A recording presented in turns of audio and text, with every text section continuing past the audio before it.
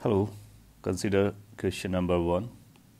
It reads that there is a bead which is released from one end of a frictionless rigid frame which is fixed on a vertical plane, and it slides periodically on the frame. Size of the bead is very small and the radius of curvature which is also small as compared to the length of the straight portions of the frame. So this is a frame and here this is a bead and it is being released from here, and this frame is fixed, so frame is not going to move. Question asks, if linear dimensions of the frame are made 4 times, by what factor will the frequency of periodic motion of the bead will change? So this frame is fixed, this bead is going to release from here, it's going to be slide down, then it will be moving in this way, then it will be moving in the upward direction, and it will rise up to the same level. Because of its mechanical energy conservation point of view, and then you'll find it will slide back downside, move here and come back to this place. So it will be completing one cycle, and then after it will be repeating the same cycle. So it will keep on repeating the same cycle. So when a motion repeats itself, we call it as a periodic motion. So this periodic motion is going to have a time period and its frequency. We need to find the frequency, and then we need to find the frequency when the dimensions are made 4 times.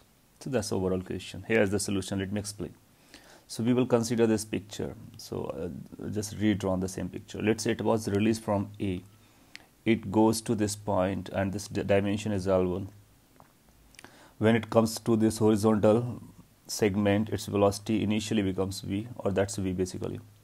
It will maintain the same velocity because it's frictionless. Unless this dimension is L2, then it will rise up to B. This A and B are going to be at the same horizontal level, and this is symmetrical frameworks. So we can say that this height that is going to travel up is going to be or length is going to be L1. So this is L1, this is L1, this is L2. This is how we are going to use the parameters.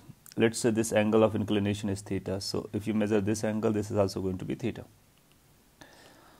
So we know that along the inclined plane there is an acceleration component which is called g sine theta, and g cos theta is perpendicular, which gives the normal reaction, right? So here it is decided, it has been decided, question also has stated that its motion is periodic motion between A and B. Now, time taken to cover the length L1. So our focus is to find the time period. So first we find how much the time it takes to go downwards on this inclined segment. So we can apply S is equal to ut plus half a d square, the second equation of constant acceleration motion. Here acceleration remains constant, right? Initial velocity is 0, distance to be covered is L1, acceleration is g sine theta. Let's say t1 was time, so t1 can be calculated like this. Then we need to find this v velocity. So we can say third equation of the constant acceleration motion. V square is equal to u square plus 2as. U is 0, a is g sine theta, or distance or displacement that is being covered is L1. So from here we can find the velocity. Now we can easily find out how much the time it is going to take in the horizontal segment. So let's say that time is t2 to cover L2 distance. This is going to be L2 divided by V because it's moving with a constant velocity. L2 is the same, L2 and this V can be substituted from there. Then time period will be this time plus this time plus this time, and again the same times, that means twice of all the times. We know when we are coming on the inclined plane and or rising up to the inclined plane, if we are covering the same distance and if we have the same velocity, then the time is going to be same. Because here its retardation is going to be g sine theta because inclination is, so this time will also be equal to t1. So in one way it's going to take 2t1 plus t2. So 2t1 plus t2 is in one way, and we are going to multiply by 2 to find it out for the entire cycle. Okay, so let's place the value of t1 from here and t2 from there. So we place the values, it will be like this. So in this we can see directly, or we can further simplify it. From here what I have done is I have taken this under root 2 g sine theta L1 as a common. So this was g sine theta.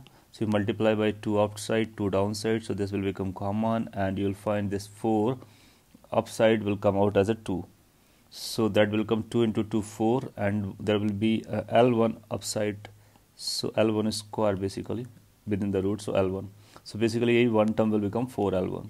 From here you'll find L2 will be outside, and there is going to be L1 in this. What we are basically focusing upon the dimensions. So in this time period expression you'll find the dimensions L1 and L2 are involved. So now what we are going to do is we are going to make these linear dimensions 4 times. So let's say L1 dash is the new dimension for this.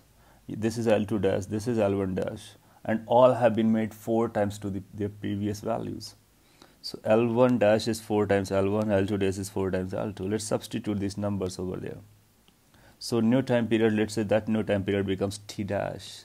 So it's going to be 2 divided by under root 2 g sine theta, the same stuff. L1 will be replaced by L1 dash, which is basically 4L1. So this will become L1 dash, this will become L2 dash, this will become whatever these dashes are. Okay, and then after what to do is we need to say that replace them by 4L1 and L2 respectively. So that will become 4L1, this will become 4L2. Then you'll find 4 will be common from this numerator, and you are going to write it as a 4L1. So square root of 4 will be common from the denominator.